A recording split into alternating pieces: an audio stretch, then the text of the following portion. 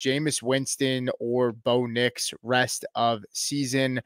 Now, for those that are listening, so those that watch the show, guys, I'm a Broncos fan. I'm actually wearing a Broncos hat right now.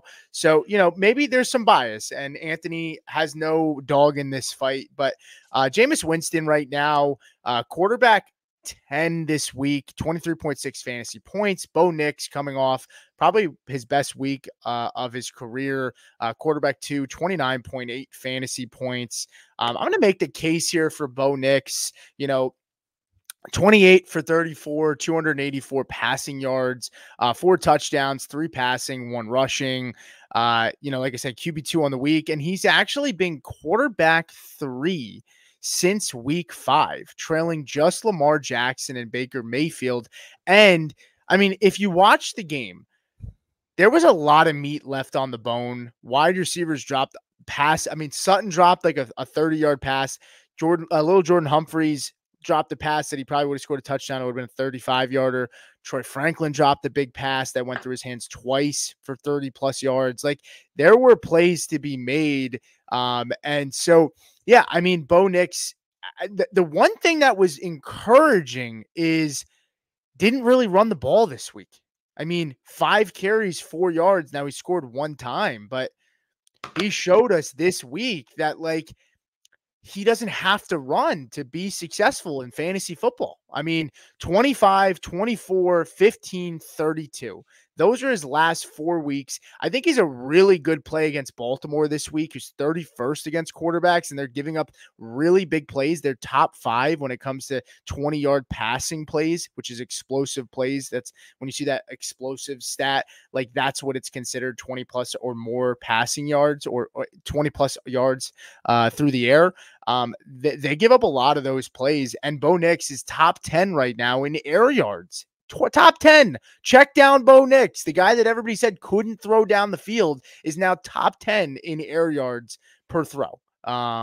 So, yeah, I mean, I prefer Nix rest of the season. I can understand the Winston argument. The one thing that worries me is Winston could lose a target like Njoku. And if Nick Chubb does end up playing well, maybe that lowers possibly the production. But I expect both of these guys to be good for fantasy. They're both going to have their weeks. They're probably going to be matchup dependent, most likely. But I don't know. I lean Nix. I'm biased, but looking at the schedule, he gets Atlanta, he gets Las Vegas, he gets the Colts, he gets the Chargers, and then he gets the Bengals in the playoffs, those 3. So decent schedule. But what about you? Am I homering right now? Is it close?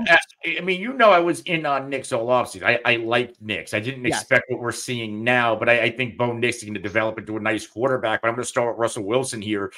Russell Wilson or Winston?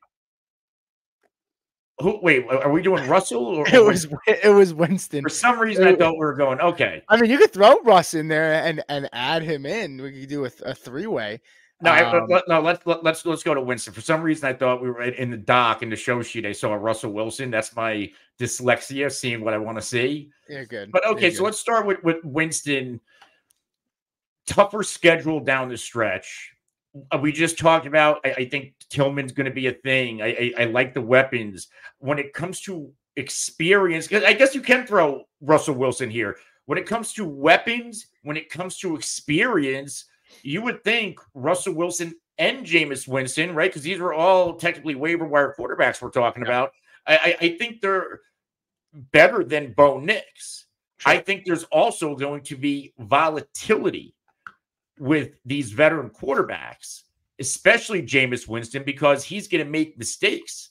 And if he makes mistakes and you're in a league that deducts for interceptions, then that puts you at a liability at times, right? Because he lost a fumble against Baltimore. We know Jameis Winston in his best fantasy year, I think he almost threw as many interceptions as touchdowns that year against Tampa. So we have to factor that into the mix. Let's go to Bo Nix, because Bo Nix is clearly my answer here, the guy I want rest of season. You said since week 5, he was what, quarterback? He's quarterback 3 in points since week 5. Yeah. Well, even since week 3, he's a QB7. Yeah.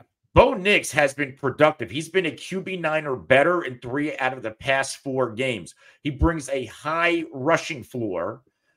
He also scores rushing touchdowns. But what we saw finally, I think you alluded to this week, he threw for a season high, obviously career high, 284 yards and 3 touchdowns. This is a player who didn't throw a touchdown in the first 3 games of his career. He has now thrown for 8 touchdowns in 5 games since week 4. There is no, when we look at Winston, we look at Pickens, right? Like there are players, okay, like we have to get Pickens the ball. We need to get, Njoku involved. We need to get these guys involved. I don't think Bo Nix plays with that mentality because their best receivers, Cortland Sutton, he went without a target last week for the first time in his career. I don't think Bo Nix cares. He's just going to give the ball to the open guy. We're seeing, Troy Franklin might get involved. We've seen Sutton get involved last week. We've seen Vele get involved. Kroll, the tight end, get involved 2 weeks ago. Troutman.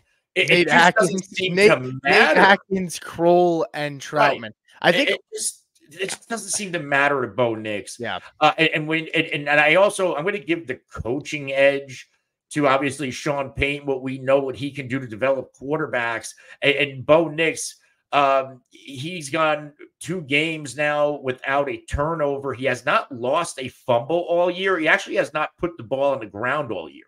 Yeah. So like, I think rest of season fantasy wise, I don't think it's close. I want Bo Nix. Yeah, he's also the least sacked quarterback in the NFL. Yeah. He's not taking sacks. I do want a victory lap slightly because 2 weeks ago I did post before the Saints game and I said, he's quarterback 13 on the season. Why are we not talking about Bo Nix when it comes to picking him up possibly? And a lot of people said because he's not a good quarterback, and a lot of people shit on me saying, well, he hasn't had his bye week yet, and so because of that it's inflated. All these things. And I mean, his schedule is very favorable. I mean, the playoffs, he gets the Colts and he gets Cincinnati 21-29. Now he gets the Chargers.